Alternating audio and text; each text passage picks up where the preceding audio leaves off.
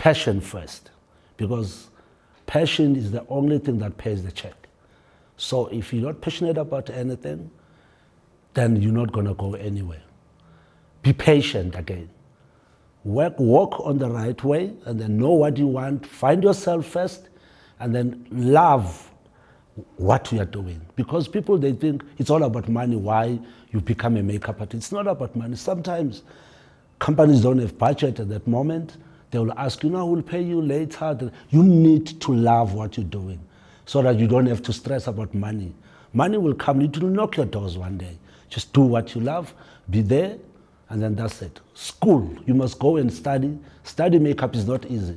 You think you're going to just do somebody's face because you see your mother, like growing up when you're still young, putting the red lips, especially the red lips. It's not that. It needs, there's challenges. You need to follow protocols. You need to be disciplined. That's it. But go to school. Study, and then so that you understand. Get a mentor after that. Someone will go through you and help you and chisel you and try to nurture you so that you become the best. Before you can think of working, go and volunteer. So guys, no one will pay you if she doesn't or he doesn't know how much effort do you put.